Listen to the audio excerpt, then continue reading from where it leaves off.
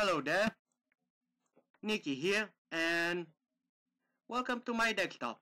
Today we're gonna show you how to fix two important issues with Grim Dawn. Number one is the crashing issue. If you have a dual integrated Intel graphics card like I do system, I have two graphics cards, one inside the CPU and another in the motherboard.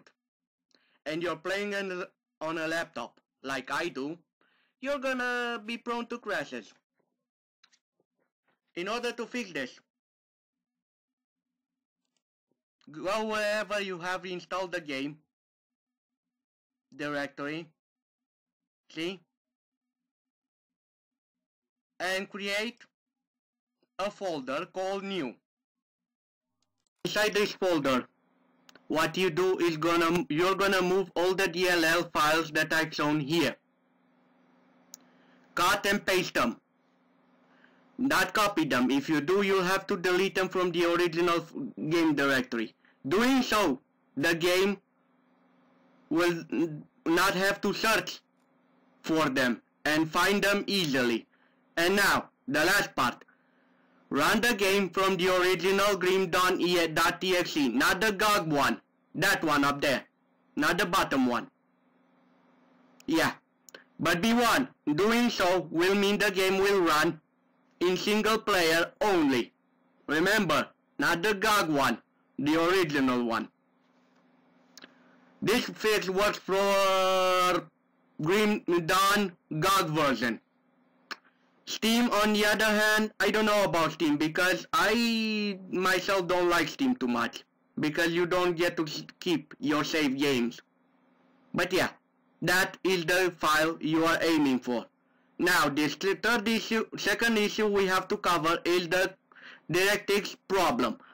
If you're running on a laptop, DirectX 11 will lag your game. What you do is you make a shortcut of the exe on your desktop.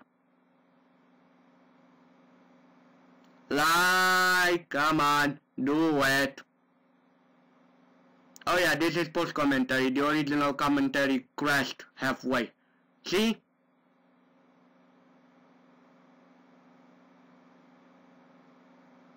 Like so. Send to desktop, create shortcut. Do not, for the love of God, try to modify the original exe file. Not that one, this one. Now go to properties and inside the field called target, add space, then backslash and D3, D9. That way, the game will run on DirectX 9 instead of 11. And doing so will not lag your game. Easy. As you can see, space, backslash, D3, D9. Click apply, then OK. I have already done so. But yeah, do not modify the original exe. It will not let you. This fix works on the GOG version. Don't know about the Steam. See, if we enter the game, there is no lag.